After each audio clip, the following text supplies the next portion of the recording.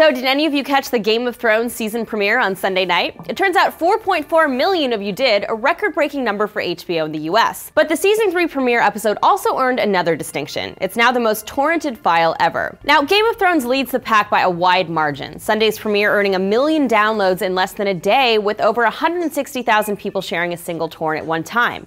Considering HBO had about 4.5 million actual viewers, that's a huge chunk of audience.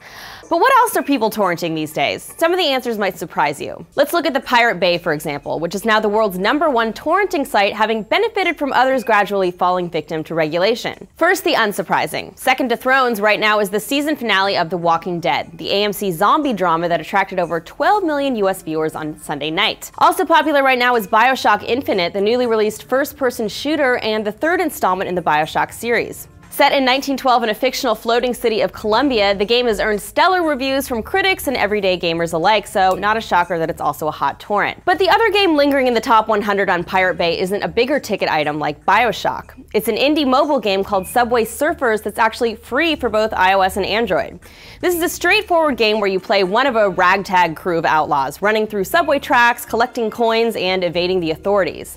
It's already gained a sizable cult following and is creeping up the charts on iTunes, having already been hosted on Pirate Bay over 22,000 times. As for TV, another popular torrent is Revolution, co-produced by J.J. Abrams' production house. The show imagines a not-too-distant future where every piece of technology has mysteriously blacked out, leaving the characters to survive and also piece together why. Not hard to see how the premise hits close to home for many of us. We lived in an electric world. We relied on it for everything. And then the power went out. Everything stopped working. We weren't prepared. Fear and confusion led to panic.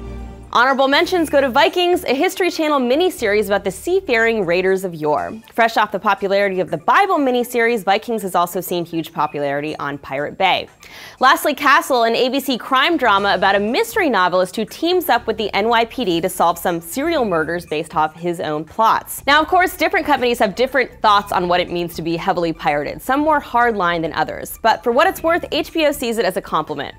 Their programming president, Michael Lombardo, sees piracy as a sign of high demand and believes it does not negatively impact DVD sales, which have also set records for the network. So do any of these surprise you or not? Let us know your thoughts in the comments. Thanks for watching. This is Annie for TFN.